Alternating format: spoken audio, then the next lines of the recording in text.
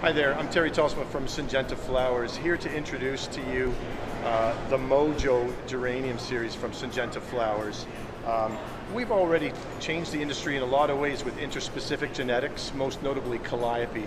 Calliope is known for a spreading landscape interspecific habit, but Mojo changes the game a little bit. It's interspecific also, meaning that it's a mix of ivy and zonal geranium blood, which creates the look of a zonal, but can create the eye-popping colors of an ivy geranium.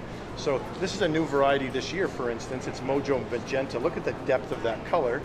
And the one thing that is very notable about Mojo is that it's a dark leaf series. Most of our other series are just standard green colors. This is a dark leaf, and also because it's interspecific, the branching is so excellent that the first flush will have several more flowers, and it's just going to keep on going. If you have a look here, you see a whole bunch of flowers open, but very notable is all the buds that are coming behind.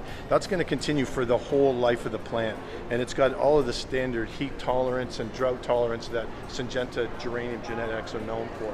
So give Mojo a try. It's a great product.